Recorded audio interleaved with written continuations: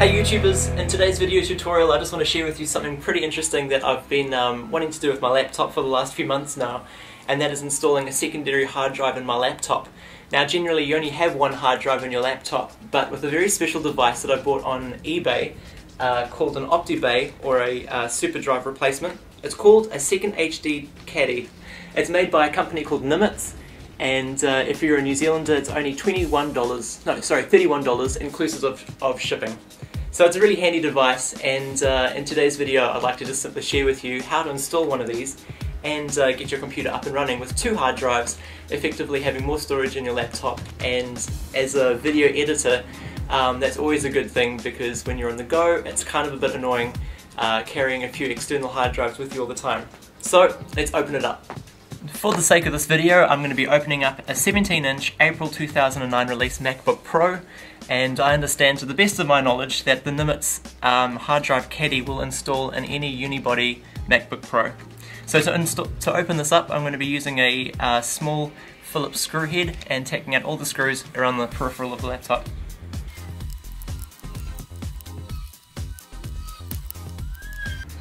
Once that's done, just hook your fingers down by the hinge and pull up gently, and the whole back comes off. And there you go, that's the inside of your computer. For the remainder of this video, I'm going to be focusing on the Superdrive on the inside of the laptop. Now it's a really good idea to keep numbers in your head with regards to screws. So for this operation, and on this particular laptop, which is an April 2009 MacBook Pro, there are 5 Phillips screws to take out, there's 1 Torx screw to take out, and there are 3 plugs. So I'll talk you through this. First off, you can use the same screwdriver that you use to open up your laptop to open 3 screws which sit here, here, and here. Before I get onto that, actually, I'm going to use a Torx screwdriver, a Torx 6, which is a 6-sided star screwdriver head, and take out one of the adjoining supports for the back cover. It's a tiny piece, so look after those 2. Next, I'm going to use the Phillips screwdriver to take out the 3 screws. It's now time to unplug a couple of things which connect the Superdrive to the motherboard. This here is your SATA connection, the little orange tab. So we're going to flick that one carefully up, like that. And this here is the connection to your screen. So be very careful about this one, because if you screw this up, your screen is dead. Carefully pull this one straight back. Like that. Next, there's another 2 more screws to take out, and this is this little unit which connects directly to the Superdrive. So using the screwdriver horizontally, take these 2 screws out. Cables out of the way, your Superdrive should lift up fairly easily, straight out of the machine. Just like that. Ta-da! Before you go ahead and install your new hard drive caddy, there's a couple of things you need to steal from the Superdrive to install the caddy itself. First off, there is the SATA cable which connects the Superdrive to your motherboard, so carefully pry that off with your fingers. Like that. And then secondly, there's the support unit which connects it directly to the frame of the machine. That requires 2 Phillips screws. And that's it. Your Superdrive is decommissioned. If you want to, you can sell it on eBay or Trade Me. You can give it to a friend, or you could re-enclose it in another Nimitz case, which they offer on eBay as well, and use it as an external USB drive. So, bye-bye Superdrive. And hello Nimitz Caddy. Now, I think this is pretty well built. I've had a good look over it, and I think it's been manufactured pretty well, and it fits exactly to the same size as the Superdrive, which is always good. So let's take out our hard drive, which we're going to be installing into our computer. And for the purpose of this installation, I'm going to be installing a 750GB Seagate hard drive, which has an RPM of 7,200.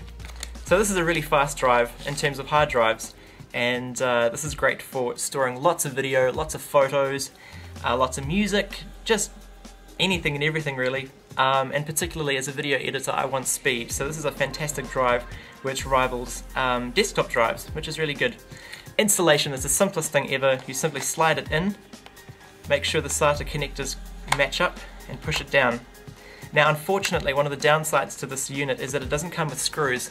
On the underside there are two screw holes which, if you do have screws, by all means I would highly recommend you install them, but seeing as I don't have screws, and you probably don't either, I'm going to cheat a bit and I'm going to use black tape. Essentially you just don't want the drive to be rattling around inside your computer.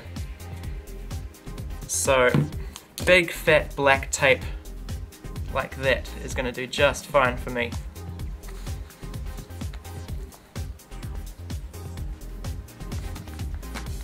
Ta-da! You may also notice that the hard drive doesn't quite fit snugly into the caddy. They have made the best attempts to put little rubber stoppers on the side to stop it from moving from side to side, but even that is a bit lame, so the sticky tape will for sure stop that. Up and down, left and right, that's secure. So that's good. The next part is to reinstall that little bracket that we took out of the Superdrive. So I'm going to install that with the two Phillips screws that we took out.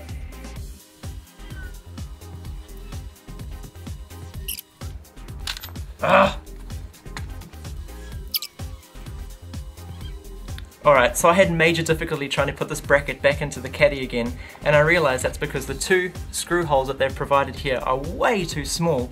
So I've had to go ahead and cut those threads by really forcing these screws into them first and making its own way. Thankfully the aluminium casing is quite thin, so the threads cut fairly easily.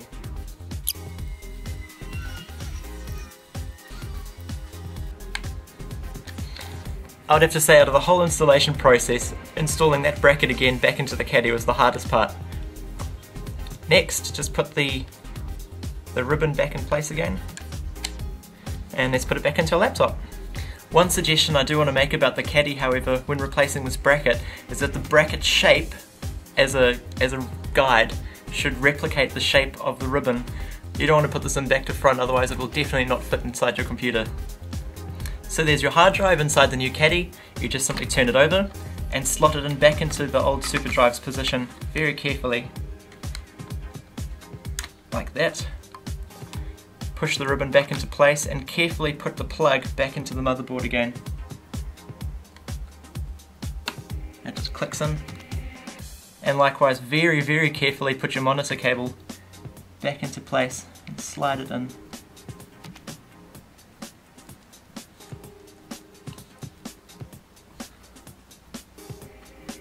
Like that. Alright, let's replace these two screws here.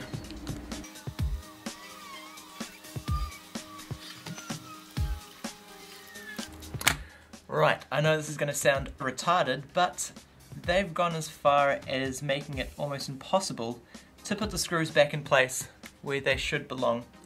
So I think I'm going to resort back to my best friend, less sellotape. Now with me putting so much sellotape inside my computer, I probably sound like I don't know what I'm doing. I can assure you, I'm very good with computers, but I'm not very good with standing by products that are not going to make it easy for the user. So, sellotape, it works. Using the same screwdriver that you used to open up the back case of your machine, install the three screws that supported the Superdrive down to the main body.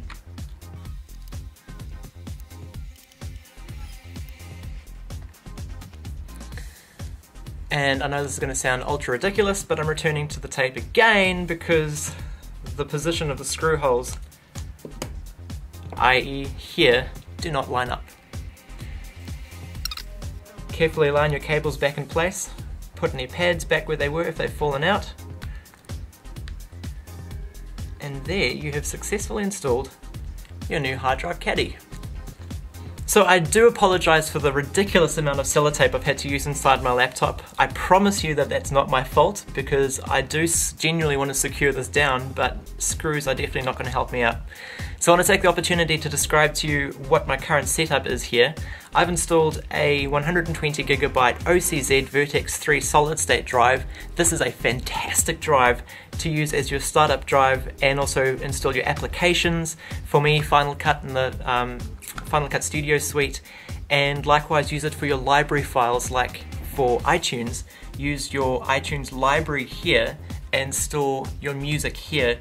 So when your computer accesses your library, iTunes starts up in an instant. Likewise with iPhoto, depending on your iPhoto setup, I'll put my iPhoto library files here and stick my photos on here because on iPhoto, unfortunately, the iPhoto library file does tend to get fragmented, and that's terrible when you're opening up the software for trying to get to your photos quickly because it takes a while to piece the library together from all over your drive. So I'm going to stick the library file on there. That being done, I'm going to put the case back on and not put the screws in just yet because I want to make sure that the drive actually works correctly. So gently press down on that and let's boot her up. Having booted successfully back into macOS 10, you'll have a dialog coming up asking if you'd like to initialize your new hard drive.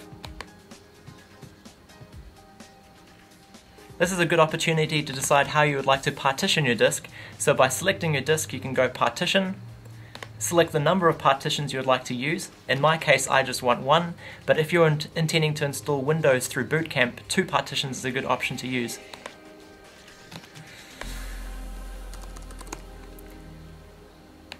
Make sure you're using the right partition table or partition map,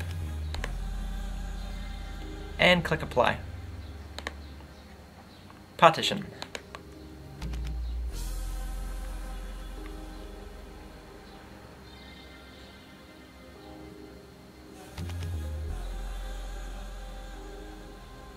And that's it. You've just installed a new hard drive into your computer, doing away with your Superdrive and making use of the new second hard drive caddy. From there you can go on to shut down and put the screws back in. Now that you're almost done, don't forget to put your Torx screwdriver back in and put this little bracket back in its place.